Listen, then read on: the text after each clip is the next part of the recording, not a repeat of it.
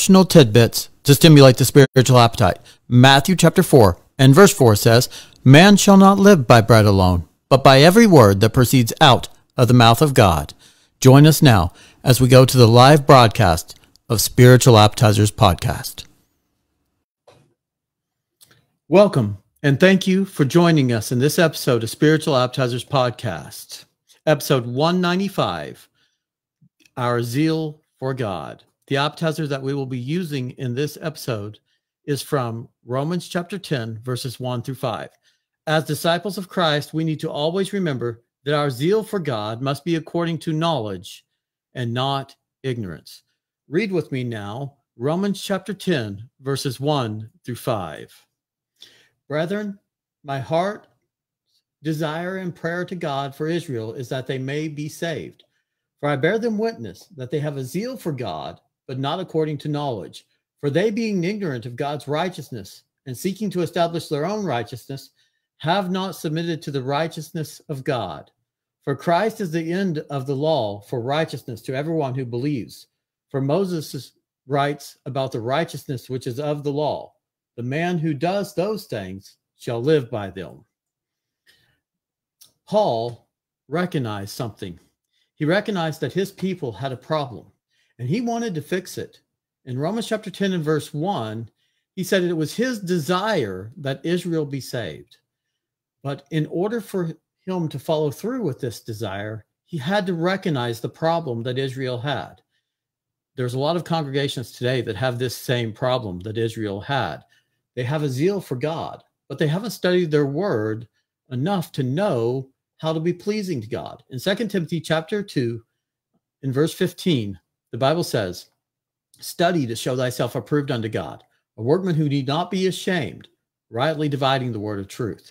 If we have not studied, then we cannot have faith. In Romans chapter 10 and verse 17, it says, "Faith comes by hearing, and hearing by the word of God." The problem here with Paul's brethren is that they were ignorant of the righteousness of God.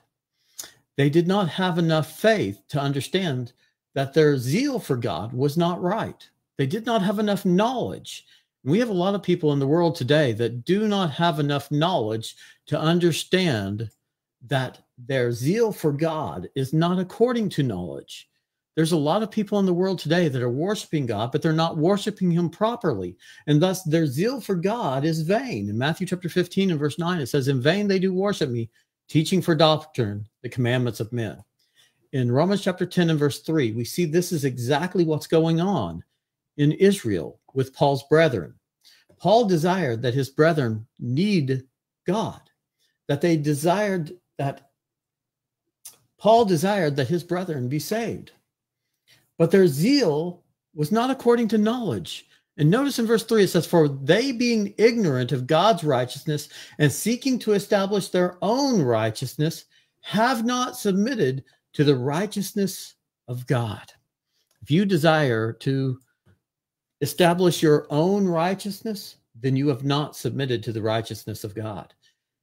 If you read his word, you build faith in your life through study and application of that word, then you're not going to establish your own righteousness, because you're going to understand that you don't have any righteousness in and of yourself. There is not one that is righteous. No, not one. The only one that's ever been righteous that lived as a human here on this earth is Jesus Christ.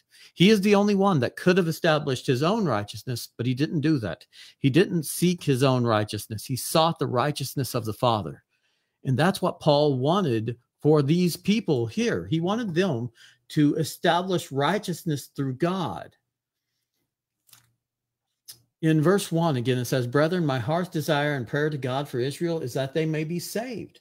We cannot be saved unless we establish the righteousness of God in our lives. We have to stop being ignorant. We cannot be ignorant of God's word and be saved, because faith is built in us through God's word. Hebrews chapter 11 and verse 6 says, "But without faith it is impossible to please God. For he that comes to God must believe that he is.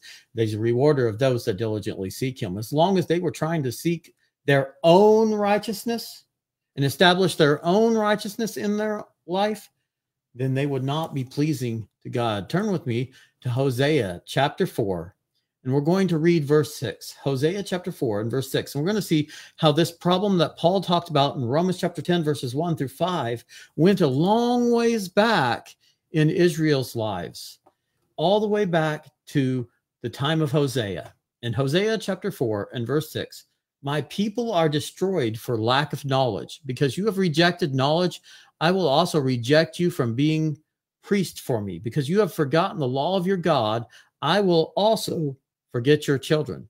As disciples of Christ, we need to always remember that our zeal for God must be according to knowledge and not ignorance.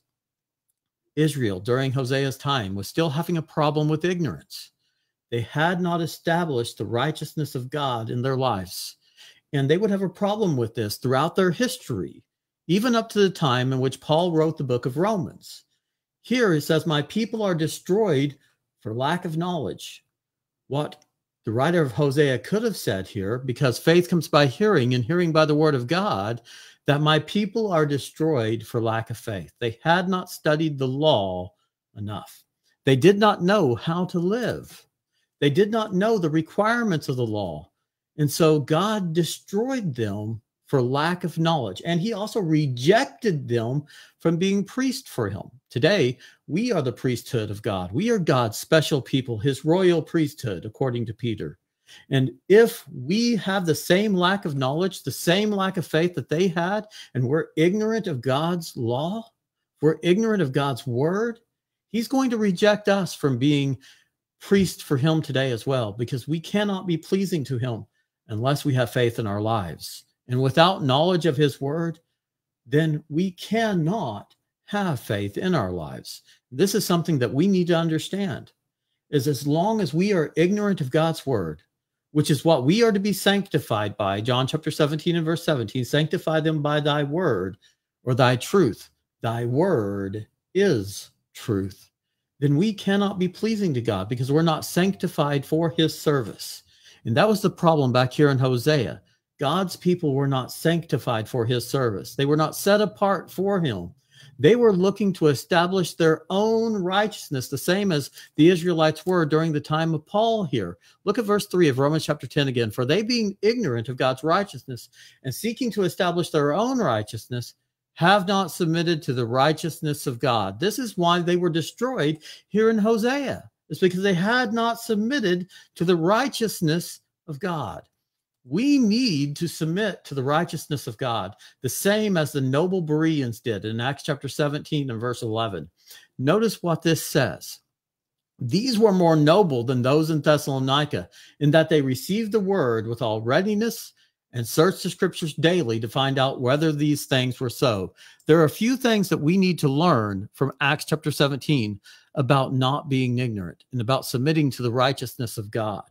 As disciples of Christ, we need to always remember that our zeal for God must be according to knowledge and not ignorance. This is what the people here in Acts chapter 17 and verse 11 understood. These noble Bereans understood that their zeal for God had to be according to knowledge. When the apostle Paul would preach to them, they would go to the scriptures and confirm what he was telling them.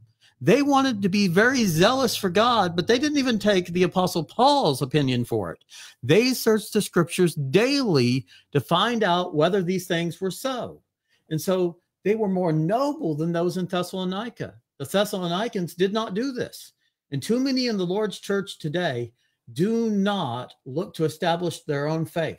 They simply take the word of the preacher. And in doing so, they are ignorant of God's word. And so they have a zeal for God, but not according to knowledge. If we come to the Lord's worship, but we don't know his word, and we continue in that state for a long time, we'll be like the people in the book of Hebrews, in Hebrews chapter 5 and verse 12 and following, where it says, by this time you ought to be teachers. You have need of someone teach you again the first principles, the oracles of God, and have come to need milk and not solid food. You see, that's where the Thessalonians were. They ought to have been teachers, because they were studying the word like the noble Bereans, building faith in their lives, getting rid of the ignorance out of their lives, and making their zeal according to knowledge. But they weren't doing that. And so they were like the people in Hebrews chapter 5 In time, you ought to be teachers. You have need of someone teach you again the first principles of the oracles of God. They didn't even understand the first principles. And so Paul had to tell them in chapter 6, we're going to move on beyond the first principles. After we get these down, we're going to move beyond them so that you can learn how to have faith in your life, so that you can learn why we study God's word. Why do we follow him? Because his word is truth. As disciples of Christ, we need to always remember that our zeal for God must be according to knowledge and not ignorance. The people in Thessalonica, they did not understand this, but the noble Bereans did. And because of this, they searched the scriptures daily to find out whether or not what the Apostle Paul was preaching was correct. Now, obviously, the Apostle Paul was preaching the word of God. He was inspired. 2 Timothy chapter 3, verses 16 and 17, all scripture is given by inspiration of God and is profitable for doctrine, for reproof, for correction, for instruction in righteousness, that the man of God may be complete, thoroughly equipped unto every good work. But the noble Bereans, even though he was preaching inspired, still wanted to make sure that what Paul was telling them matched with the rest of Scripture. Today, we need to be holding our preachers and our Sunday school teachers and everyone that teaches God's word accountable to the Scriptures. Make sure what they're teaching is right. Then your zeal will be according to knowledge and not ignorance. And so we need to be very careful that we be like the noble Bereans and not the Thessalonians. In Acts chapter 17, verses 30 and 31, just dropping down a few verses, the Bible says this: truly these times of ignorance God overlooked, but now commands all men everywhere to repent, because he has appointed a day on which he will judge the world in righteousness by the man whom he has ordained. He has given assurance of this to all by raising him from the dead. And so we see there was a time in which God overlooked ignorance, when the word of God was not completed, when it was still being written to them, and they had to find an inspired writer or go to the temple in order to read God's word. It was more understanding that they would have a little ignorance in their lives. But today, with the word of God so prevalent in our lives, with it so easily to read, we have it on our phones, we have it on our computers, we have a book copy of it in almost every house, but we neglect it. There's no longer any excuse for neglecting the word of God. Truly, these times of ignorance God once overlooked, but now commands all men everywhere to repent. Repentance is not optional. It is something that God requires in our lives because we're all sinners. Romans chapter 3 and verse 23, for all have sinned and fallen short of the glory of God. And in Romans chapter 6 and verse 23, it says, for the wages of sin is death. And so repentance is not optional. We all have things that we need to repent of, and we need knowledge, faith in God in order to repent. We can't be ignorant of sin in our lives. We must find it out, find out what Christ did for us, and then we must repent. Why? Because he's appointed a day in which he's going to judge the world in righteousness. That day is coming, and it has been appointed. We might not know when it's coming. We might not know when it's going to happen, but it already has been appointed. And we are drawing closer to it every single day. It could be in the next 5 minutes. It could be in the next year. It could be in the next 100 years. But whenever it does come, we need to be ready. And it won't matter whether we're still living or if we passed away. If we have passed away, then our opportunity to repent will have been gone. We'll no longer have that opportunity. But as long as we have breath in our lungs, we can still come back to God. And we can still be happy for what he's done for us. We can still rejoice for what he's done for us and be obedient to him. As disciples of Christ, we need to always remember that our zeal for God must be according to knowledge. Read with me Matthew chapter 11, verses 28 through 30. Matthew chapter 11, verses 28 through 30. Come to me, all you who labor and are heavy laden, and I will give you rest. Take my yoke upon you and learn from me, for I am gentle and lowly in heart, and you will find rest for your souls. For my yoke is easy and my burden is light. Notice what Jesus tells them to do. First, come to me, all you who are labor and are heavy laden, and I will give you rest. Back when this was written, he was still on earth so that you could physically come to him. But today, there's only one way to come to him. There's only one way to find out what he will do for us, what he is capable of doing for us. If we labor and are heavy laden, We have to come to him through his word. We have to read it and understand it. Then we have to put it into practice in our lives. That's how we come to him. And he says, take my yoke upon you and learn from me. Back then, oh, wouldn't it have been wonderful to be able to go and sit at the master's feet and listen to his sermons and hear him teach? But for us, we can still do that, but we have to read it from his word. We have to sit at the master's feet studying his word on a daily basis so that we can come to him and take his yoke upon us. We must learn from him. For he is gentle and lowly in heart, and you will find rest for your souls. That's how we build our faith today. We come to him. We learn from him. We take his yoke upon us because it's not burdensome. It's light. Even though it brings along with it persecution. 2 Timothy chapter 3 and verse 12, all who desire to live godly in Christ Jesus will suffer persecution. The life that he offers us is a wonderful life.